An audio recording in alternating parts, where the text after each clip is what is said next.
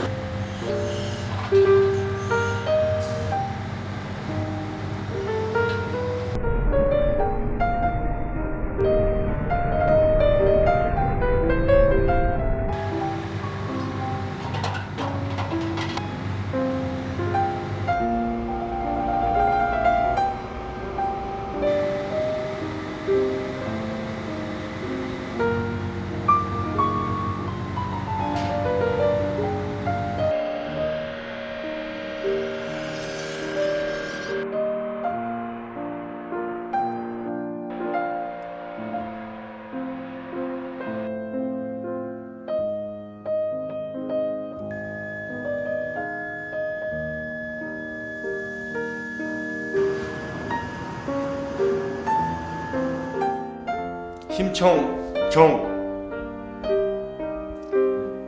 마음을 깨끗하고 바르게 갖자는 뜻입니다.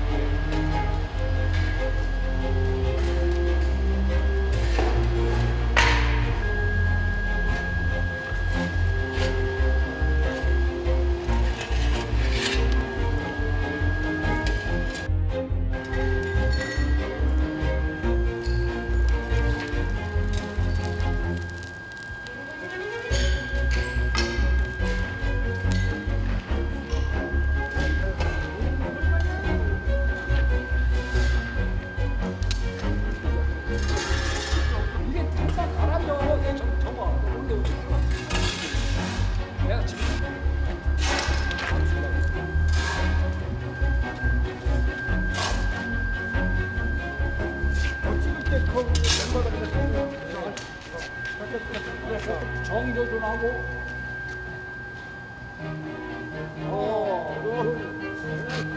쏟아라, 쏟아. 그렇지. 알았다.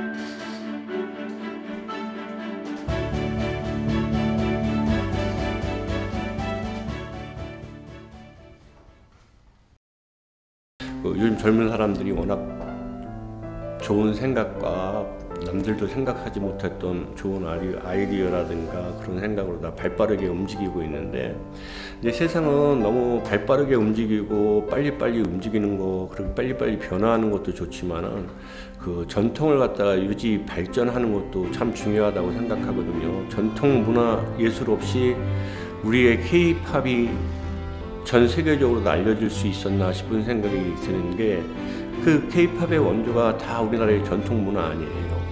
그래서 이 전통 문화를 지키는 데 있어서도 좀 젊은이들이 많은 생각을 갖고 좀 현장에 좀 띄워주었으면 싶은데, 이제 워낙 전통 문화를 지키는 곳에서는 어떤 큰 돈이라든가 아니면 자기의 명예라든가 이런 거는 거의 지킬 수가 없고, 어떤 자긍심 때문에 자부심 하나로다가 견디는 건데, 그런 자부심보다는 어떤 자기의 그 영리 목적을 갖다 너무 영리를 갖다 쫓는 것 같아서 그게 좀 안타깝죠. 왜냐면 나부터도 저부터도 그럴 거예요. 내 자식이 돈 많이 벌기 좋고 편한 데에서 생활하기를 바라지, 어느 자식 가진 부모가 이렇게 현장에 시커멓고 힘든 데서 일하는 걸 바라겠어요. 그런데 그러면서도 그 힘들고 그 어려움 속에서도 전통 문화를 지킨다는 그런 자긍심이 있다면은 이렇게 어렵고 힘든 우리 전통 문화 쪽에도 한번 눈을 살짝 돌려봐 주셨으면 하는 생각입니다. 네, 제가 인생에 있어서 인생보다도 가장 그 아버님한테 여러 선물을 받았을 텐데, 그 가장 기억에 남는 그 선물이 있어요.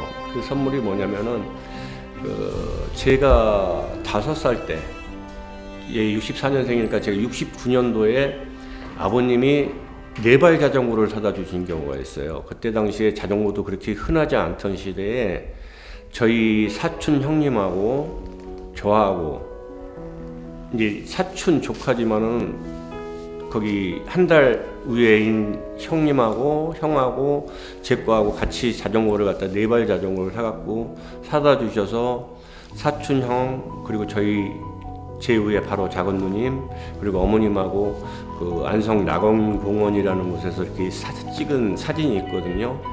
그 사진에 나오는 그 자전거 그 선물은 아직까지도 아버님이 어떤 선물을 주신 것보다도 가장 인생에 가장 기억에 남는 그런 선물인 거예요. 그 선물을 받고 제가 집에서 공장까지 어머님이 이제 국수를 삶아서 새참을 갖다 가져가신 거나 아니면 뭐 육수를 가져가실 때 제 자전거에다 달아가지고 자전거 타고 그 졸졸졸졸 엄마 따라갔던 그런 기억이, 그 5살 때 그 기억이지만 아직까지도 그 기억은 아직까지도 제 기억에 남아 있거든요. 예, 그래서 그때 그 자전거 선물은 인생에 있어서 그 나이에 그 시대에 그런 선물, 뭐 꿈에도 그리지 못할 선물이었었고, 그때 그 선물이 가장 기억에 남는 선물이에요. 네, 항상 딸한테 미안하고 고맙고 그렇죠. 어려서 함께 잘 놀아주지도 못하고 배려해주지도 못했던 그런 아픈 그런 마음들이 아직까지도 시간이 지나면서 점점 더 심해지는 거 있죠. 그때 왜 이렇게 못해줬을까? 그때 같이 좀 더 같이 잘 보살펴주고 같이 놀았으면 좋았을 텐데, 그때는 워낙 또 먹고 살기 힘들고 일에 또 바쁘다 보니까 그 한 시기가 지나고 나서 생각을 해보면 너무 후회가 되는데, 그거는 어차피 후회로서 끝나고 앞으로는 이제 더 가족과 함께 더 좋은 멋진 시간을 보내고 싶은 생각입니다.